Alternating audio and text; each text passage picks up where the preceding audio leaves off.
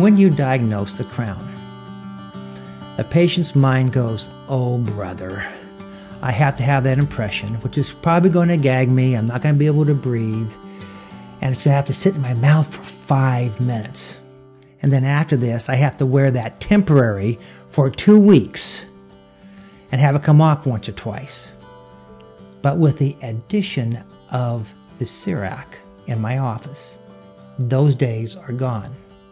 The patient can walk into my office and in 2 hours walk out with a brand new crown. We go through, patient comes in, sits in the chair, we prepare the tooth just like normal, and then I take a camera hooked up to a computer and take an image of the patient's tooth. And then the patient can watch me design their tooth on the computer.